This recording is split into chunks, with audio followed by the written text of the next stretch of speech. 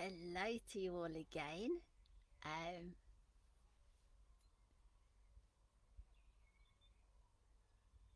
Hello to you all again. This is actually the second live that I've done today. um, but I felt this sharing would help people, especially those that have gone through an intensity during May. Um, so, welcome once more to Glastonbury. And if you haven't seen uh, the live that I did earlier today, if you haven't seen that one, then it truly would be best. I'd highly recommend that you watch that one first before you watch this one. Okay.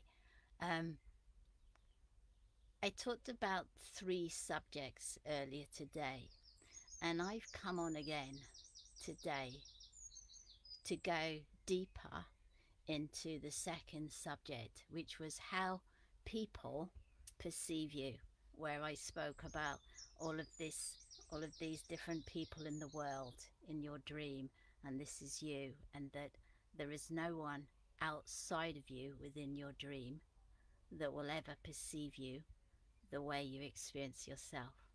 So I just want to share more about that. Um, it is something that I've shared at least twice before now on videos in previous May times, believe it or not.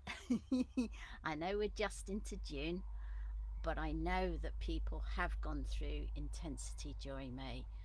And, there's no coincidence that um, in a previous May, I shared the same message, and in a previous May, I shared this same message. So, as I say, if you haven't seen the first video, it might help, but you won't get the whole context. It's best to watch the first video first. So, many, many have been through such an intense May. The part in your journey, it is a stage where you realize, if this is you, that there is nobody outside of you that will ever understand you the way you know your own experience to be. Through the whole of your life, every moment, every feeling, every encounter, every experience that has led to this moment, there is no one outside of you that can ever understand you, whether it's your family, your friend, a work colleague. It doesn't matter. There's no one outside of you that's ever going to understand you the way you've experienced yourself and your life. And this is also, it does link to when we first awaken, is that we then find the spiritual arena. And what we're truly doing is we're looking for space to belong. That's what that spiritual community is about if you look at the subconsciousness beyond the conscious living human. So in the subconscious, we don't belong in, we don't feel we fit in, we don't feel we belong in the unawakened state of the world. We find the spiritual community, and we're wanting to belong. We're wanting to fit in. We're wanting to be understood.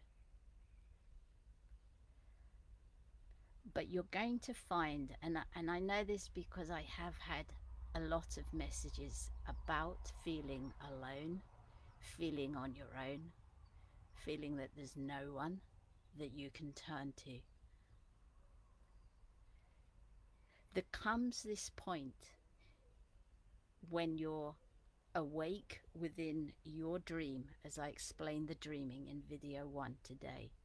There comes this point where you're awake within your dream, and within you, no matter whether the person is awakened or unawakened, you know with the whole of your being that there's never ever going to be someone outside of you that understands you the way you have experienced your life. And that has been many people's intensity through me. It's a stage point. It's at that human emotional, let's just call it very gently and loosely, desperation, that you realize that you can sit with, that you can be with if you haven't realized. That it's at that point that you realize there's only one that understands you, that understands every step of your life from the moment you were born. There's only one that understands every feeling, every thought you have. There's only one that knows you before your thoughts arise. There's only one that knows which step you're going to take next. And that is God. That is Source. I know many people don't like the word God. Call it what you will. It doesn't matter. It's the same one. God, Source, Creator, Absolute. It's at that point of desperation that through the human experience we go through, where you feel so isolated. And some people do experience feeling lonely. I've been fortunate. I've never felt lonely. But have I felt on my own? Yes. Yes. So many times. Especially when I awoke. And most people thought I was crazy. But have I felt on my own within the awakened spiritual community? Yes. Yes. But it was through that realization that there's only one that knows you before your thoughts, that knows what you're going to think next, what you're going to say next, what you're going to do next, that you turn to God. You realize that there is only one that knows you more, absolutely more than you know yourself, that understands you, your every feeling, and that is the God within you. And so it's a point of intensity, of pain, of desperation, that you realize you always had a best friend that understood you, a partner that understood you, whatever you want to call it. It understands you before yourself and before everyone in your illusion. And it's at that point, it's exactly that stage that is built into the design, where instead of looking outside of you for validation, outside of you to be heard, outside of you to be understood, you go inside and you speak to God. You talk to God. God becomes your best friend that is always, always knowing you, that is never, ever, ever judging you.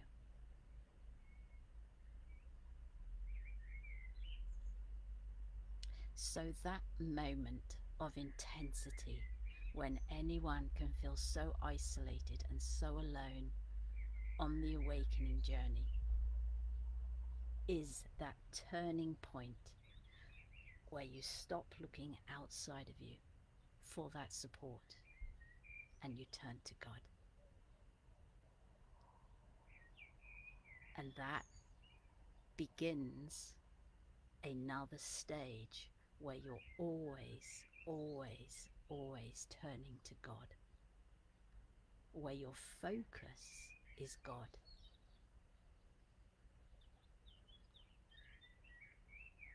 God becomes your best friend, and that focus on God increases and increases and increases, and your focus on anything that the mind thinks decreases and decreases. Your fascination in this and that and this and that decreases, because the magnetism of God is pulling you towards it, to self-realize within God. So,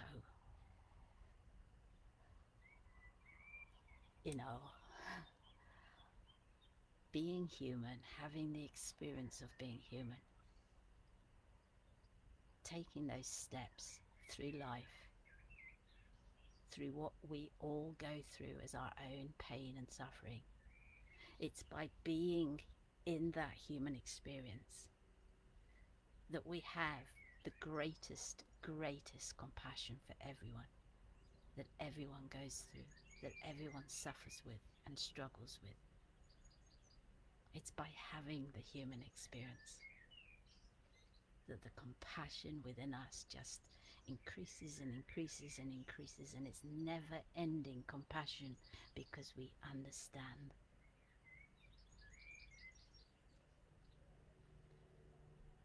The space you can hold for people just increases because of your own human experience within suffering.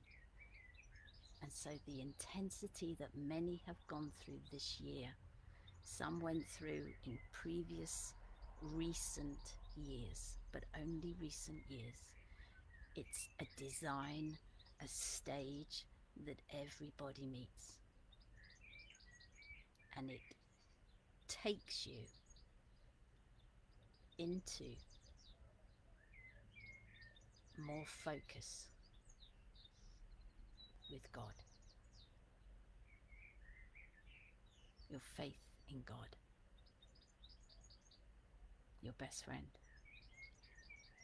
and always has been, except that people can get distracted by this and that on the outside, or by this journey, this branch of the tree.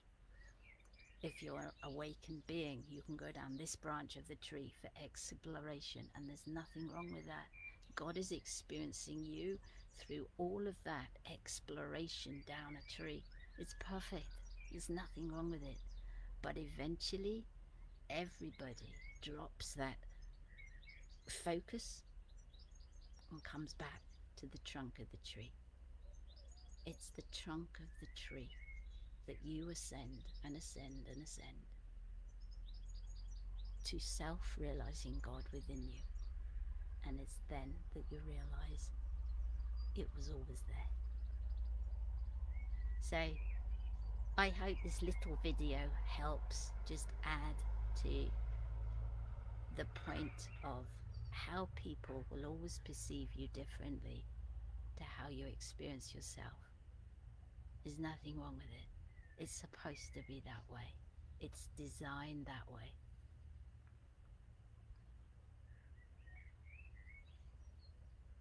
I know so many have struggled through me. I felt you. I felt you so much. But my guidance was to just let be. they'll get through it. They'll come out the other side.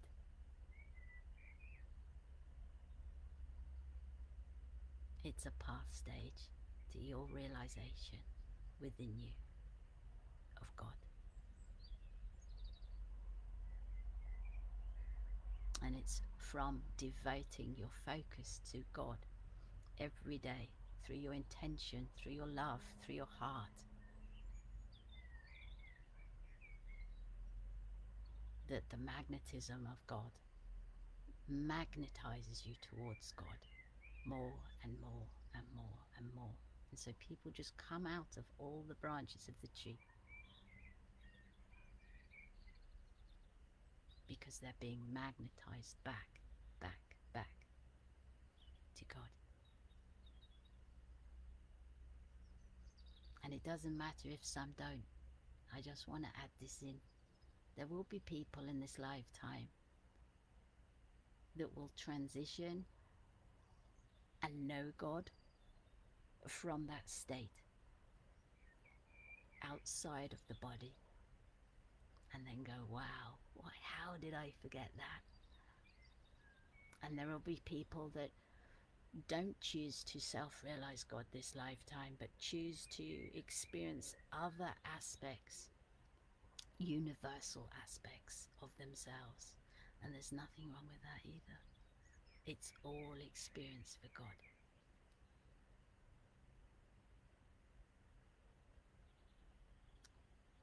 When you turn to God,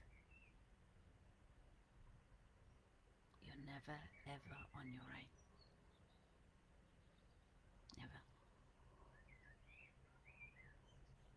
So I'm just gonna leave it there. I hope it's okay to just come on and share that with you. I felt it was a big part that I missed out from the second part of the video I did earlier today. Okay, I so pray that helps. I love you all endlessly. Endlessly. And I support you all, always. God bless. God bless. Bye-bye.